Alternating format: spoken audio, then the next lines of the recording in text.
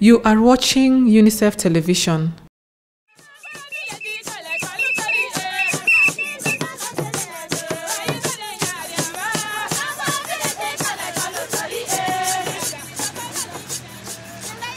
The Republic of South Sudan, the world's newest nation, in spite of heightened promises to offer better chances for its people, it remains one of the most risky places in the world for a child to be born. More than a third of all children under 5 suffer from diarrhea, 19% from pneumonia, and 33% from malaria.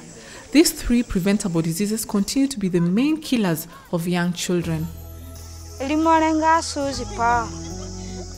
Kumbo mia dule ani batika dunduko na kona madawa bawe na mambe ogure kinga sita begu kazanga kazovuseyo yara gukuranyege dumuno dulele batika migurufo. Despite the multiple challenges, the South Sudan Ministry of Water Resources and Irrigation, UNICEF and other stakeholders opted to adopt community-led total sanitation approach. Villages have taken in and analyzed the problems. They will come up with their own solution. Overnight, they will start building latrines. Overnight, if the triggering went well and the villages have got, they will start building the latrine automatically. And we are not talking about VIP latrines. We are talking about the latrine built by the villages with their own materials according to what they can afford. You see, their own initiative, using their own methods. Sani badungwe yara chata dache wagidurele ikini yena paget ka bakana kono anatona kitatona ka get ka bakano dundu kole. The key challenges that have hindered progress of CLTS is the great dependency syndrome, that people want to be supported with latrine subsidies. The second one is the cultural practices which promote open defecation. And the third one is the challenging topographical soil formations that make construction of latrines very, very difficult. In South Sudan, access to sanitation remains one of the lowest in the world, with almost 90% of the population practicing open defecation. Maybe they are not accustomed to it. Yeah. Because it is not one tribe here. There are so many tribes. Others, I think, where they came from, they don't use toilet. That was the problem. The most vulnerable people to this problem was the children, in particular. Then followed by their mothers even, and then plus the elders.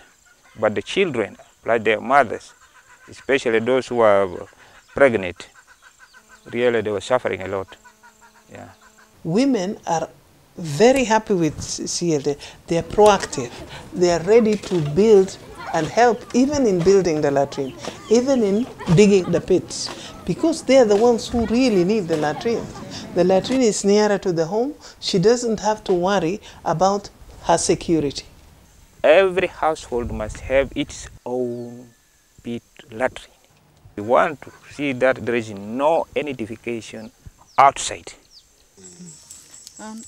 Since the introduction of the community-led total sanitation in her village, Susan and her husband have been on the forefront as CLTS, advocating, educating, convincing, and encouraging their community to go along with the changes.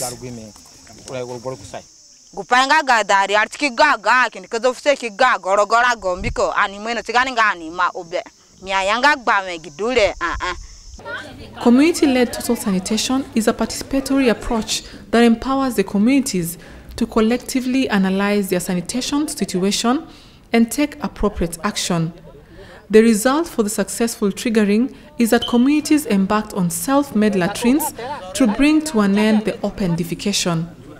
They do this without depending on waiting for external assistance, otherwise referred to sanitation subsidies. The approach was introduced in South Sudan in 2011 and is currently being piloted in all the 10 states by line ministries and sanitation agencies. So far, there are now 26 open defecation-free villages and 14 others waiting for verification to be done. This is Sheila Modi reporting for UNICEF Television. For more information, go to unicef.org. Unite for Children.